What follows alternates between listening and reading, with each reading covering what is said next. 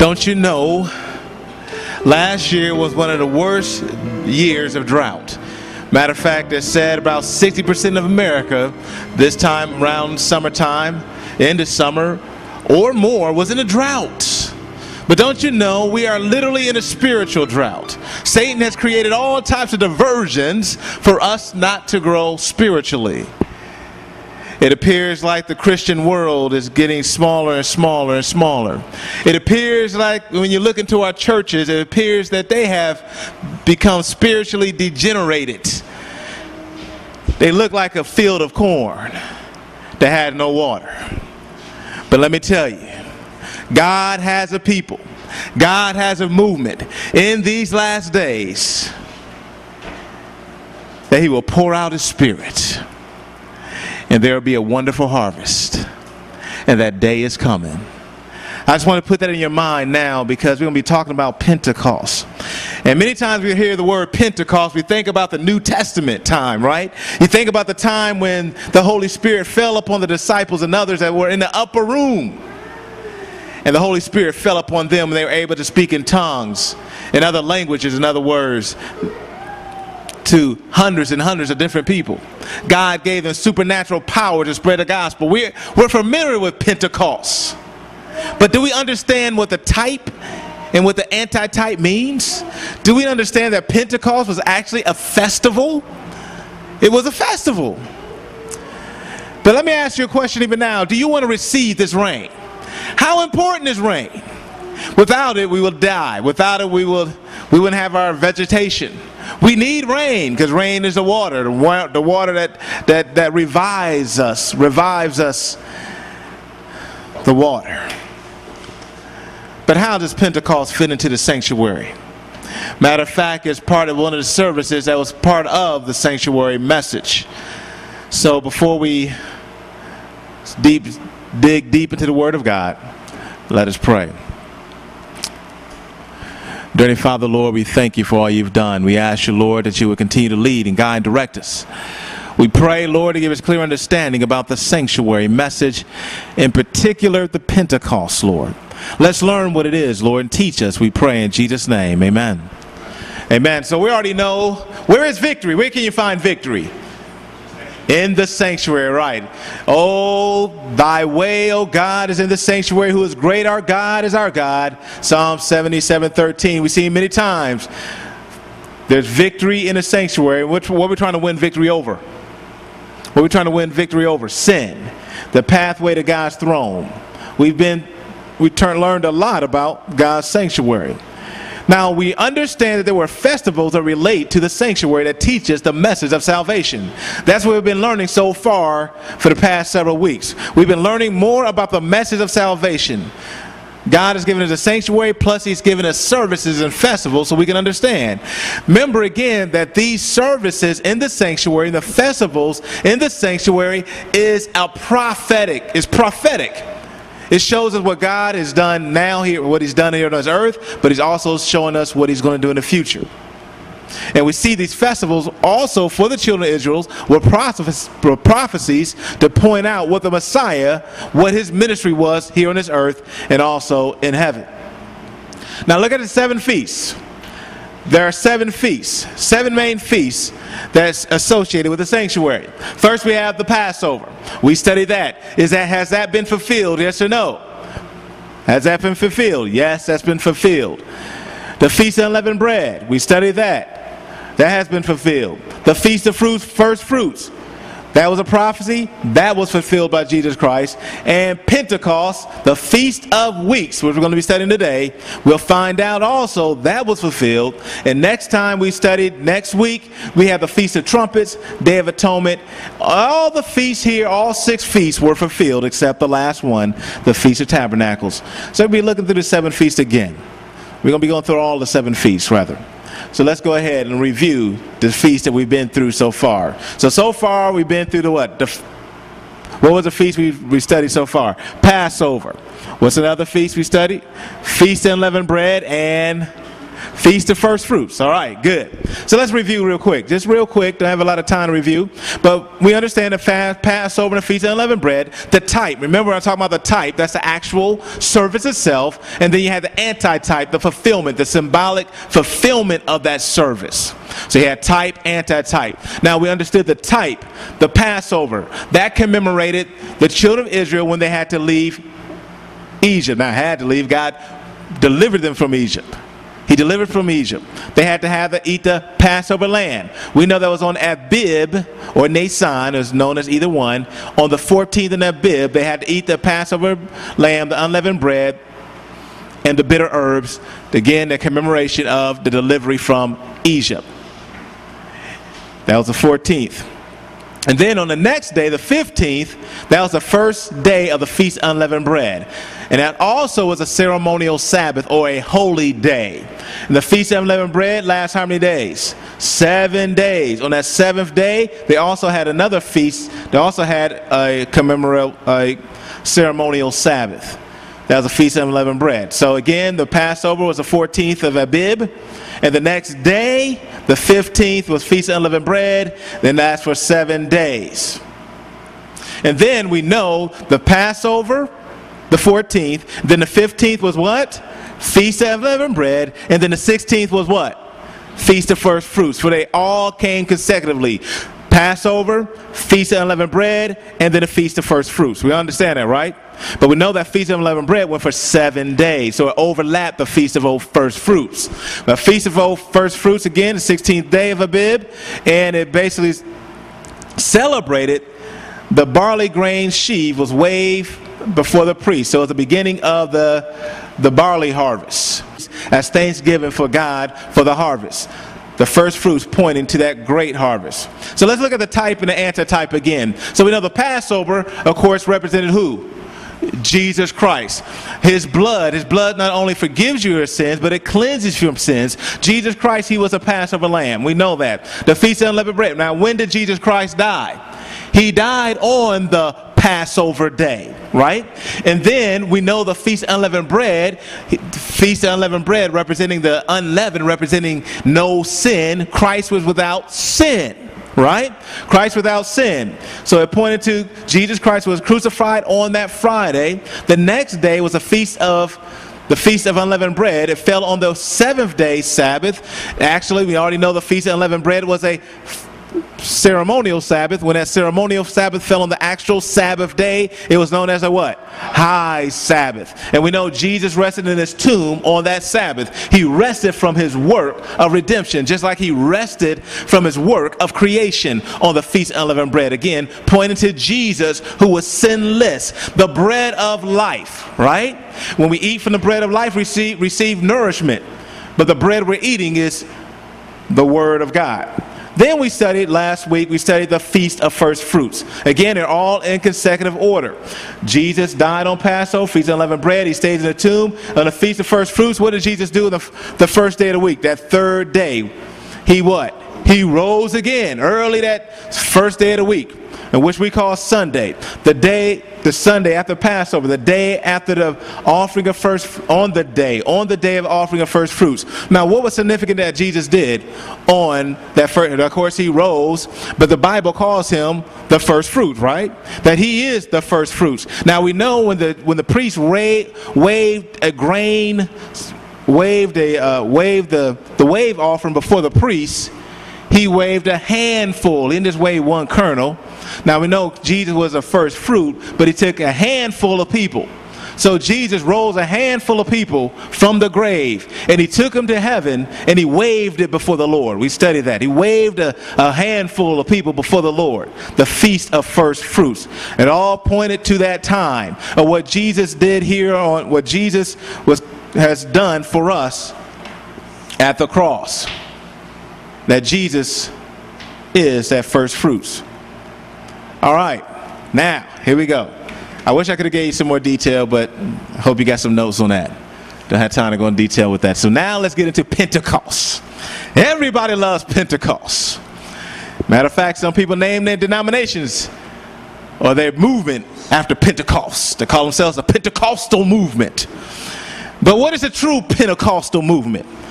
Pentecost is also known as the Feast of Weeks, because we're going to find out Pentecost just means 50th.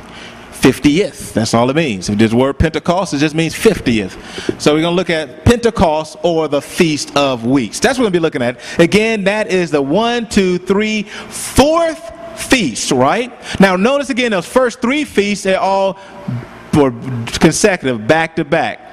The Passover, Feast of Unleavened Bread, Feast of First Fruits. 1, 2, 3. Now, but we notice the Pentecost was 50 days later. That's what we're going to be learning. It was 50 days later. So let's look at a very important feast right here. Very important feast. Now, what we're going to look at first, of course, we're going to look at the type. We're going to look at the symbolic part and what they had to actually do. Remember, it was a memorial to continue to point them to Jesus Christ and what he's going to do in the future, and now for us, what he's going to do now and in the future, very soon. And we're going to look at that's part of the antitype. So we're going to look at the type, and then we're going to look at the antitype, the actual fulfillment of it. Now, what is the Pentecost, or the Feast of Weeks? Let's go ahead and learn. Because a lot of Christians today, we hear the word Pentecost, and we get stuck in Acts. But there's a lot more that goes before Pentecost. There's a reason why there's children of Israel, or the disciples, I should say, and the 120 were in the upper room on Pentecost. It was actual feasts. Leviticus chapter 23, starting with verse 15. And notice, and he shall count unto you from the morrow after the Sabbath. Now notice, what are they doing? They're counting. Now he shall count unto you unto tomorrow, from the morrow after the Sabbath. They're talking about the ceremonial Sabbath, Feast of Unleavened Bread. Remember, the Feast of Unleavened Bread was a ceremonial Sabbath. Okay? But when it fell on the holy Sabbath, it was a high Sabbath. So that's what it's talking about. So tomorrow after the Sabbath, from the day that ye brought the sheaf of wave offering, that's the actual Feast of First Fruits. When you bring that wave offering, 7 Sabbaths shall be complete. So from that time, so literally on the Feast of First Fruits, counting that's day 1, from that day you're going to count how many Sabbaths? 7 Sabbaths. 7 Sabbaths. Very important. Even to the morrow after the 7th Sabbath, ye number how many days? Ye number 50 days, and ye shall offer a new meat offering unto the Lord. So after that feast, once that Feast of First Fruits fall, you start counting, and then on that 50th day, you have a new meat offering, which is basically a grain offering, a meal offering, just like you did the Feast of First Fruits. Because it's going to be a commemoration of another harvest. All right? So, because we know the Feast of First Fruits was a commemoration of the barley harvest. But then we're going to find out the Pentecost was a commemoration of the wheat harvest. All right? But anyway, so they're counting 50 days. That's why it's called Pentecost. 50th day. In the Greek, it means 50th day. Everybody got that? That's all it means. 50th day. Pentecost. They call it Feast of Weeks because they started counting the weeks. They count the day, the Sabbaths. That's why they call it Feast of Weeks. So everybody in their mind already knows they're starting to count. That's Sabbath number 1, Sabbath number 2, Sabbath number 3, etc., etc. To have 7 Sabbaths in the 50th day. All right, we got that. So let's go ahead and look at verse 17. What they actually did on Pentecost itself. The type. Ye shall bring out of your habitations 2 wave loaves and 2 tenths dill. And they shall be of fine flour, and they shall bacon with leavened bread. Interesting. And they are first fruits unto the Lord. And they shall offer the bread 7 lambs without blemish the first year, and 1 young bullock, and 2 rams, and shall be for burnt offering unto the Lord, with their meat offering and their drink offering, even an offering made by fire, sweet savor unto the Lord. Then they shall sacrifice 1 kid of goats for the sin offering, 2 lambs of the first year for the sacrifice of the peace offering. And the priest shall wave the bread of the first fruits for a wave offering before the Lord with the 2 lambs, and they shall be holy unto the Lord. So this day, they doing a lot of different sacrifices, and he waving the bread, and this leaven, not leaven meaning representing sin, but this leaven meaning fullness now. Because we know what leaven does. It does what to bread? It rises the bread. And you're bringing this bread, this wheat bread, and the lamb. You're waving it now before the Lord. Just like you did the Feast of First Fruits, you just waved the grain before the Lord. Now you're waving the lamb. You're waving this leavened bread before the Lord. It's more like a celebration. And then, verse 21, and ye shall proclaim on the same self day, that it may be an holy convocation unto you. Ye shall do no servile work therein, and it shall be a statute forever in your dwellings and throughout your generations. All right, so let's look at this again. Let's just review a little bit to get in your mind. So let's look at some key points here. The Feast of Weeks. So we know the start. When do you start counting? When do you start counting? The Feast of First Fruits, right? You start counting there. And after 7 holy weekly Sabbaths, we know it's after 7 holy weekly Sabbaths, on the 50th day from the Feast of the First Fruits, that's when it is. Pentecost means what? 50th day in the Greek. So remember that when anybody's talking about Pentecost, you know in your mind it means 50th day. I can guarantee you, you can ask many Christians today, about 90% of the people, probably more, have no idea what Pentecost means. Have no idea what the word Pentecost means. We just think of the Pentecost, the outpouring of the Holy Spirit. That's the day he outpoured. It was a fulfillment, and we're going to see that in a little bit. And also the duration was 1 day. It's just 1 day. The celebration was 1 day. All right, Pentecost required. Let's look at the required. So this is the type again. So this is the reason why we know we don't have to actually do Pentecost, because you got to kill some lambs. But right now we're living in the anti-type. We're no longer living in the type. You had to wave 2 loaves of baked bread with leaven before the Lord. Then you had burnt offering. You had a burnt offering with bread. You had a burnt offering, a sin offering, a peace offering, and a wave offering. Now, we talked about those before. Wave offering is like a meal offering. We talked about the different offerings, and that's what they did. They had the burnt offering, which is general. Basically, it was their thanksgiving to God for the general sins, but the sin offering was the specific sins. And then you had the peace offering, and then a wave offering. So these were the required offerings in Pentecost. It was a little bit more than what happened in the Feast of First Fruits and in the Passover and the Feast of Unleavened Bread. A little bit more going on. But you notice all the different feasts, all the different offerings that were offered during the Pentecost. As we mentioned before, it was a ceremonial Sabbath. There's also a ceremonial Sabbath, a holy convocation, a holiday, so to speak, where they didn't do any work. Now, who was required to gather for the days of Pentecost? Now, notice, and we're going to read some text in a little bit to prove it, but all the males of Israel, which included their families, except those, I guess, who couldn't travel, of course, pregnant women or whatever, but all the males of Israel, they were required to gather together in Jerusalem, a place that God has chosen, and that place was Jerusalem. When they all settled in the land of Canaan, Jerusalem was their headquarters, so to speak, and all the people, didn't matter where they lived, everybody had to come gather at the day of Pentecost in Jerusalem, especially the males. And usually they brought their families with them if they were able to travel. This was a requirement. This was a requirement. Matter of fact, there was 3 feasts, 3 celebrations where all the males had to come together. And this was one of them. So let's look at some text real quick. Let's look at some text, Deuteronomy 16:6, some proof text to show us this. 3 times in a year shall all thy males appear before the Lord thy God in a place which he shall choose. In the Feast of Unleavened Bread. So Feast of Unleavened Bread, we know they got to come and meet. Then we also see the Feast of Weeks. Feast of Weeks, also known as what? Pentecost, right? Remember the reason why they call it Feast of Weeks, because they're counting 7 weeks, 7 Sabbaths. That's why they call it Feast of Weeks on that 50th day.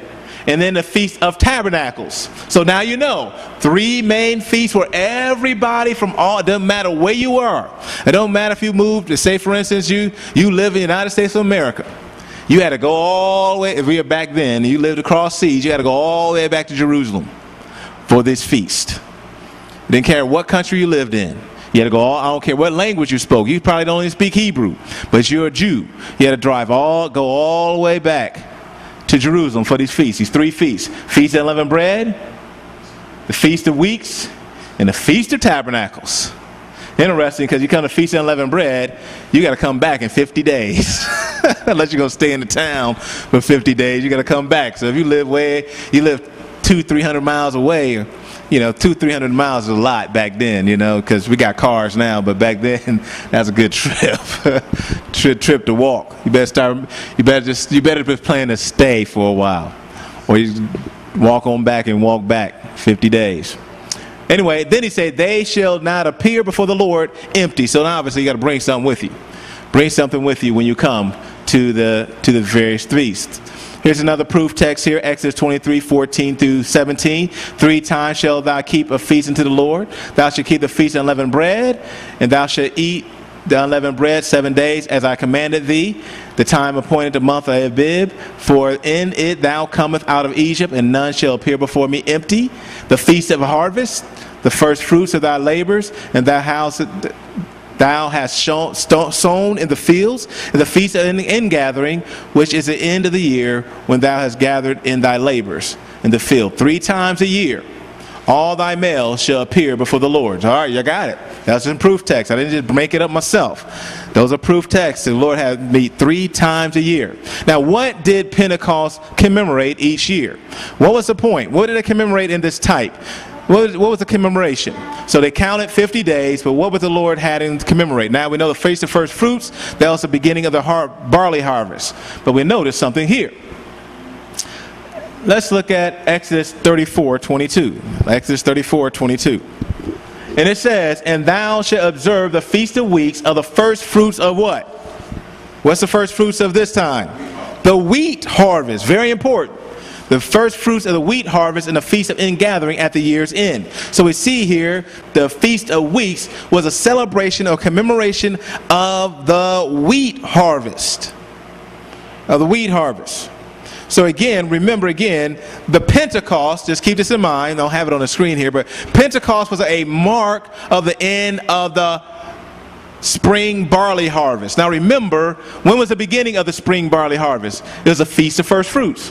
And now, when Pentecost, the 50th day, it marked the end of that barley harvest, but the beginning of the wheat harvest. All right, I got it. So that's the commemoration of the remembering, saying, God, thank you for the barley harvest, and thank you for an abundant wheat harvest that we're about to have. So what they had to do is bring that even before the Lord. They made bread from that wheat and brought it before the Lord. Pentecost was a special thanksgiving of that bountiful harvest. And we know a harvest is a what? It's a gathering. It's a collection. A gathering of its fruit. Right? A gathering of its grain. For what? For consumption. That was the whole point of it. For consumption. To eat. To survive. Another proof text here, Deuteronomy 16:9. 7 weeks shalt thou number unto thee. Begin with the number of 7 weeks. From such time as thou beginnest to put the sickle to the corn. That means in original Hebrew, it means the stalk of the wheat grain. They took the sickle and cut the stalk of the wheat grain. They used the word corn, meaning a stalk. But it's literally talking about the wheat corn itself. So the beginning of that, they start to harvest that, but once they get the first fruits before they even harvested the wheat corn. And thou shalt keep the Feast of Weeks. Pentecost was a mark of the end of the spring barley harvest I mentioned before, and the beginning of the wheat harvest. Now, what is the greatest need for an abundant harvest, though? Now, we understand we're going through the type already. We're catching that already. Now, what is the greatest need for an abundant harvest? An abundant harvest. What is it? What is it? Is it nutrients? Nutrients is good, right? Nutrients in the soil, that's great. Is it a seed? Yeah, you got to have a seed. But the greatest thing is, you got it, rain. Now just think about your own body. You're made about 70-80% water. If you had no water, you'd be one up, tried up human being. You would not exist. And God is clearly revealing here, in order to have an abundant harvest, you must have what? Rain. And not only you must have rain, you must have the former rain and the what? Latter rain.